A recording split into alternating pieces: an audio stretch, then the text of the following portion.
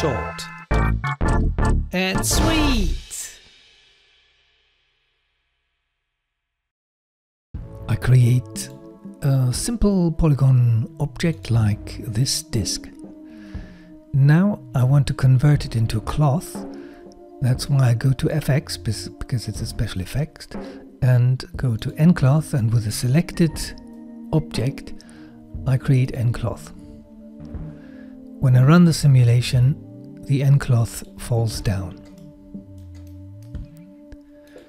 It falls down because it has gravity. The gravity is sitting here in the nucleus, and I can reduce the gravity from 9.8 to 0. Now the cloth doesn't do anything. But I want to see it perform as real cloth, and there are many things I can do.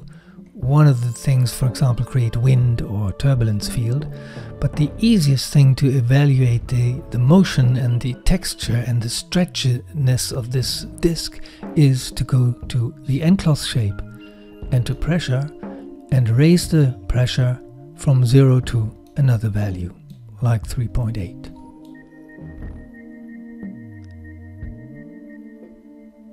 It stays in the same place, but it behaves like cloth. I select the disk and I raise the resolution. It's under poly disk. I have the subdivisions 3. Let me type in 5 and rerun the simulation.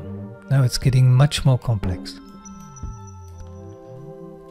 Cheers.